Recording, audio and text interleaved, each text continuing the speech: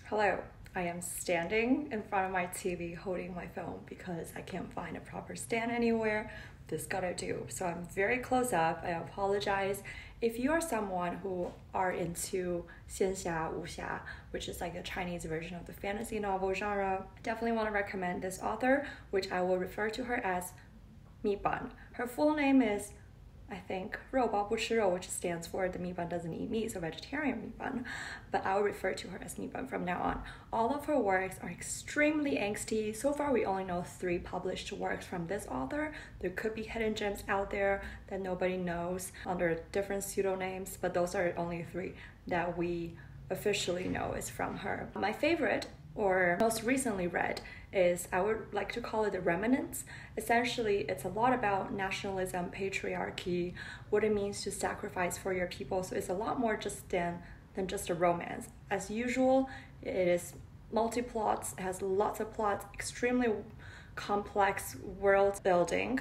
There is scheming and fighting, the traditional type of ways of, going to a war, but there's also elements of magic, dark magic, like so much like morality, what people would do to people, to individuals who have a slavery background. So there's definitely slaves and what it means to sit on the high throne of a king, what he displays to the public, what he actually thinks of them behind the back.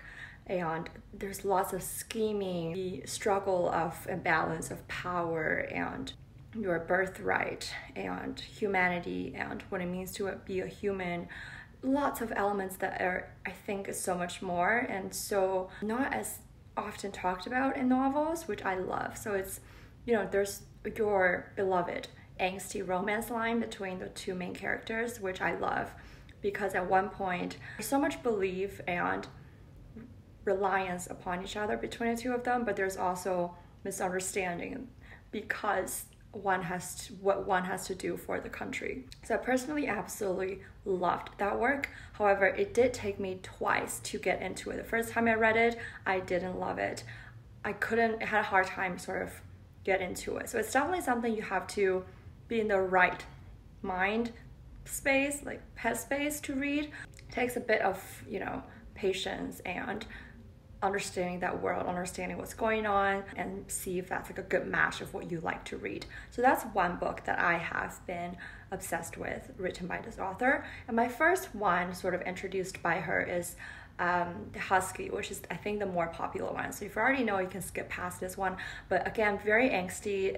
I won't say it's more fantasy than Remnants. There's definitely more, I don't even know if it's 仙侠, but it's like a lot of magic and fantasy, and there's actually like very intricate links between the Remnants and the Husky that people have argued about, which I will let you guys to figure it out. But there's definitely something linking the 2 worlds. There's like, I think, supposed to be centuries apart. If you were to pay attention to the common last name, you might be able to figure out there could be some sort of connection between the 2 worlds.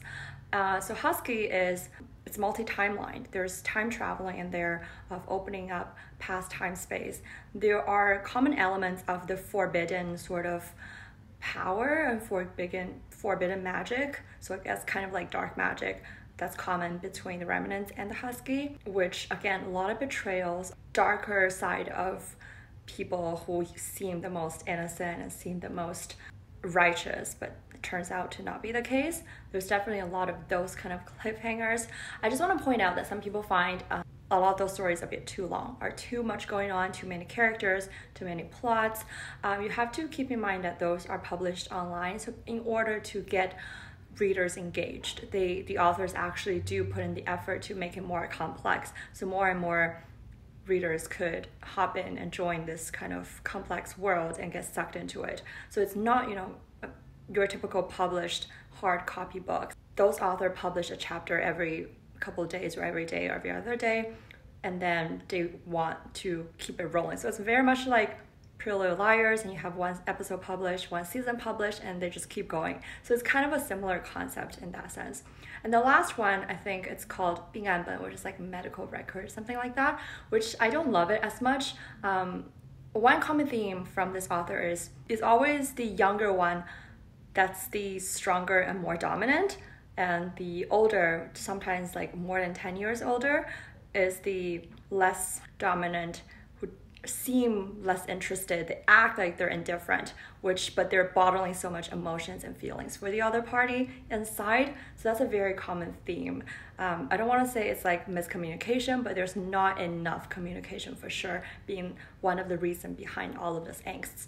So the medical records, there's a lot of sort of mental illness in that chapter, in that book.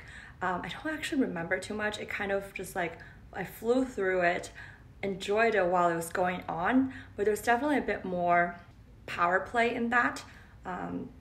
The top, the younger boy who has some sort of mental illness, and the other one used to be his doctor, and there's a lot of sort of capitalism intertwined in this book. I don't want to give too much away, but it's more of a modern play. I don't remember it being any sort of imagined elements. There could be some relating to, I want to say, medical and like chemistry kind of thing, but not so much in the fantasy sense.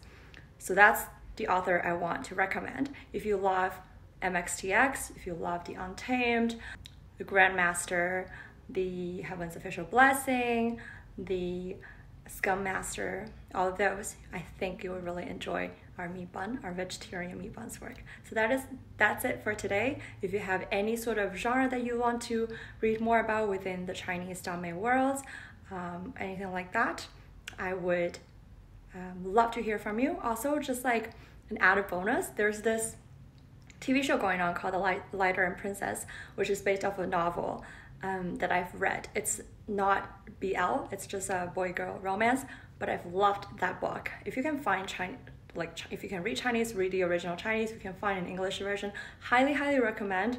And the TV show, it's so well adapted.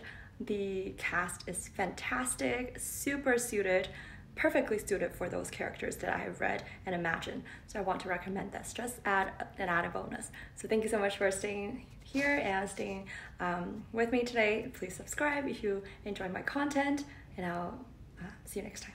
Goodbye.